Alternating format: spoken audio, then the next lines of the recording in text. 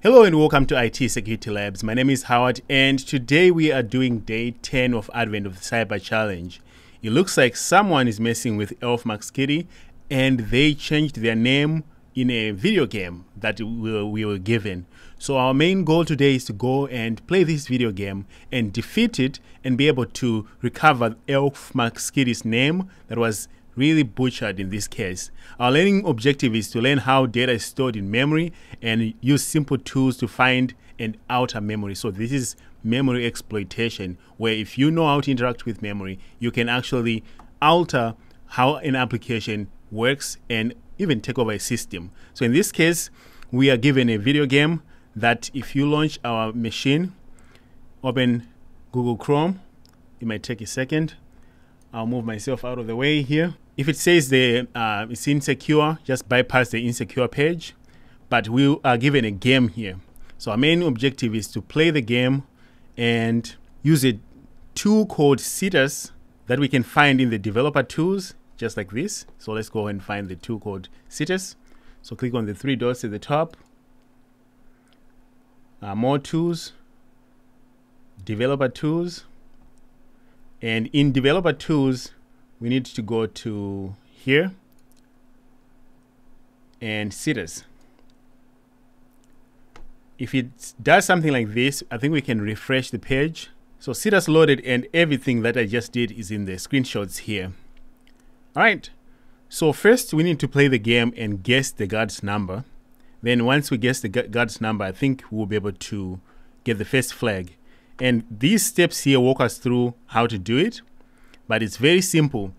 Our main objective is we have to escape from this prison, and we can use the space bar to play the game and the arrows move up and down. Let's go towards the guard. Let's talk to the guard quick. Use the space bar. Hey there, welcome to my first 5-star prison. How are you? Hope you enjoy your stay. Hey guard, actually I'm trying to escape. Any suggestion? No. Besides, jail is as secure as it gets, so this is a very secure jail. The only way out is through the door behind the guard, so right here. And I'm not opening it for you, so we can say sure. Guard is saying no. All right. So let's make a deal. I'll think of a number between 1 and 999, 999, 999. If you can guess it, you're out. Okay, so the guard has to think of this number. And in this game, this number is going to be stored in memory. As soon as the guard thinks about it, in actual fact, it's actually stored in memory the moment we launch the game.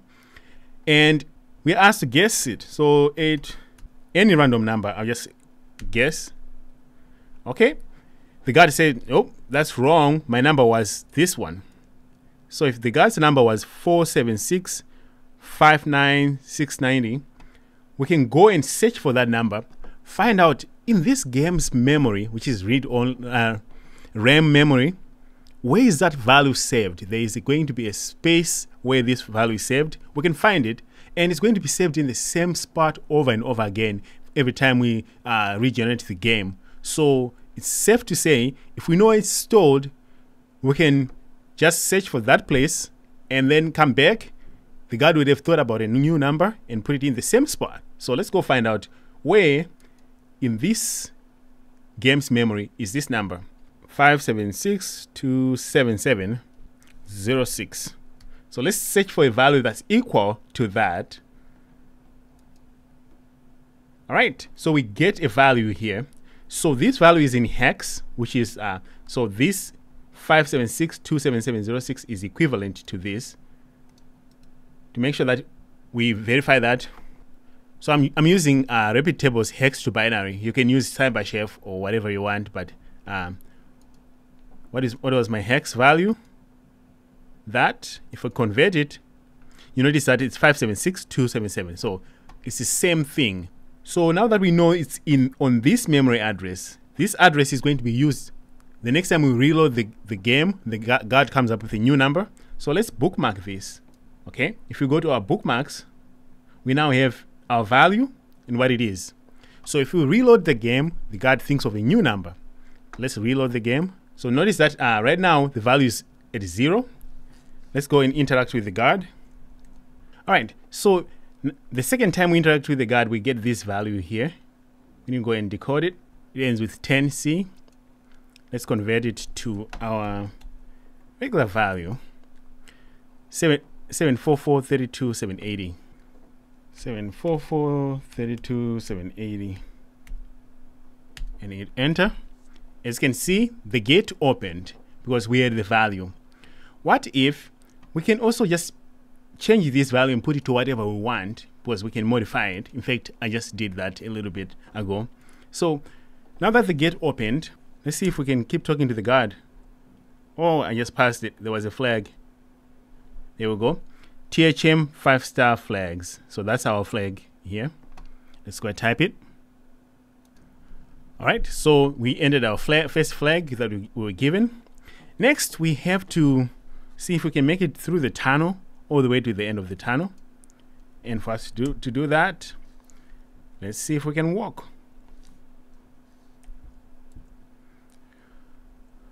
Okay, so notice we have a health bar here. Our health, we don't know what number it is at. It might be a 5, it might be a 10 or 100%.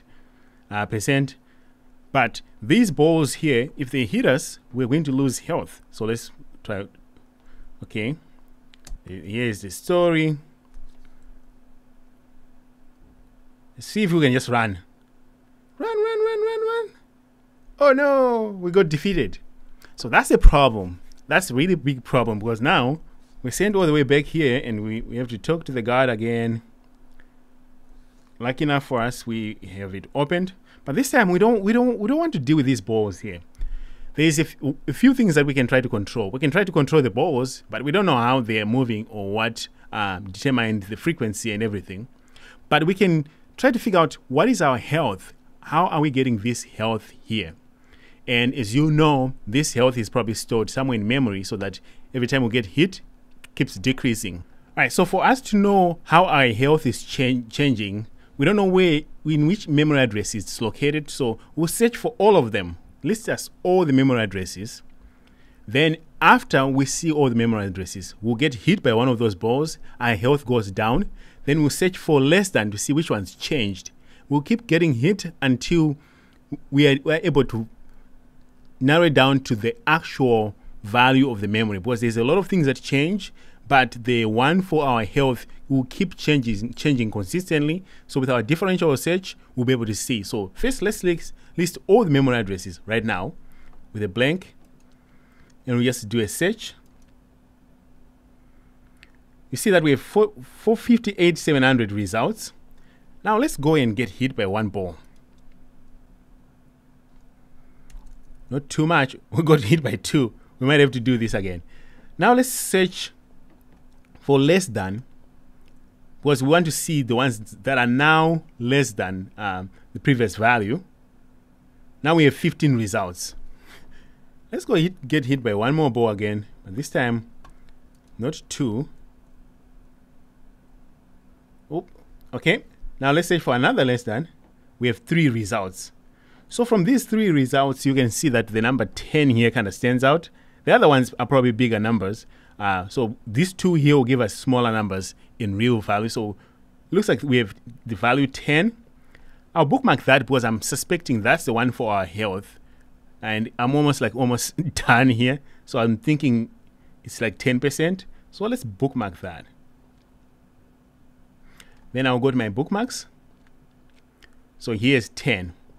Let me move and see if I get hit and I die and this goes to 0, then I know this is the real value.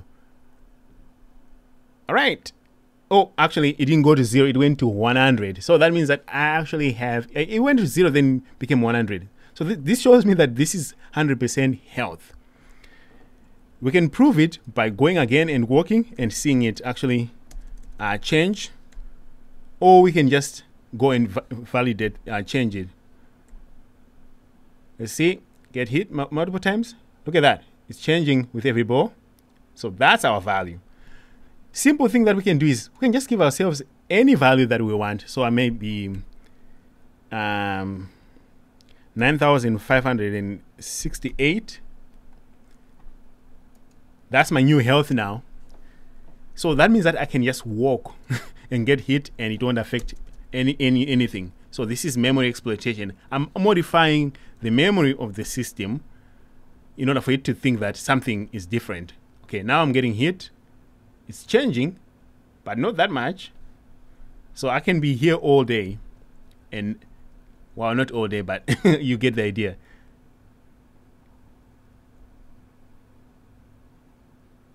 Yeah, maybe I put a too big of a value, but now I am walking through. Yay! Now I'm in the bandit theory and I get the spiel.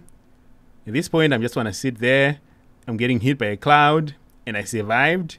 Now I think I have to interact with this dude to get my flag. Or do I need to get out of here? All right. You get the name back and a flag.